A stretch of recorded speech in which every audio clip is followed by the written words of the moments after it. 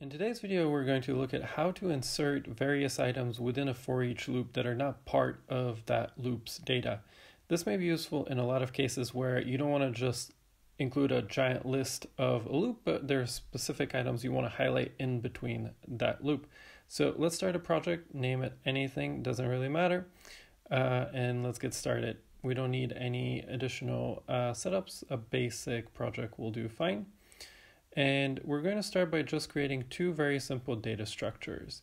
The first one we're going to call data1, and it's going to be an array of strings, in this case just letters A, B, C, D, and E.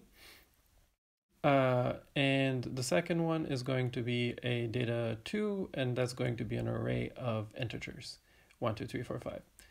We're going to use these for our loops, and the very first one we're going to create is what you've probably already encountered, which is a for each loop using a data list or a data array, ID of .self, and within that we're going to say, give us a text field, escape it so we can put a variable inside it, and that variable is going to be D.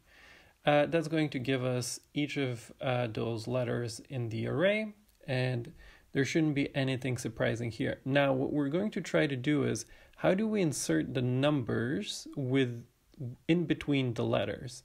How do we do that in case we want to show different types of data within that list? And we can do that fairly simply, but it's a little tricky.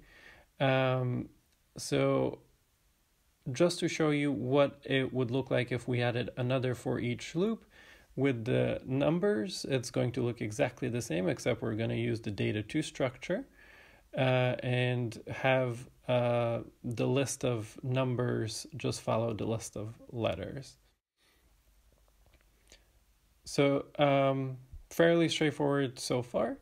Now, how do we create a list that varies between letters and numbers? And the way to do that is going to be do a for each loop, but instead of using the entire data structure, we're just going to say go from 0 to 1, use the same ID as .self, and then when we look at D in, here we're just going to say the same thing. We're going to say display a text field with D inside it.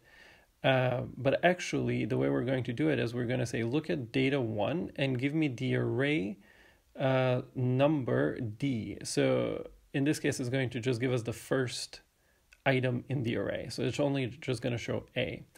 Because we said go from 0 to 1, that's only one item, and we're only getting the first item of the array.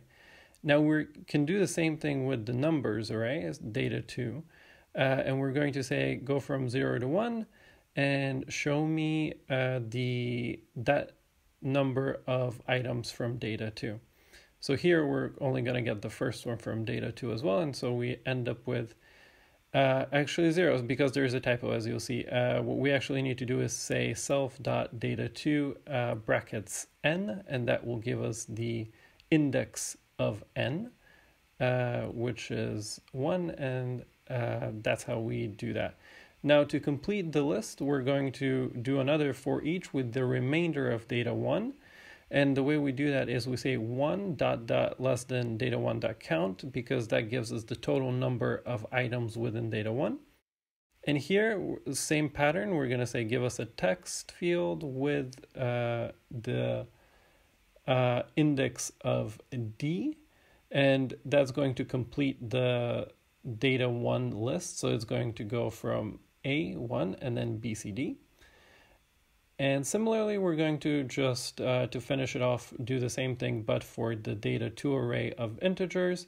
We're going to say go from 1 until the end of that array, and give us a text field with the remainder of those numbers.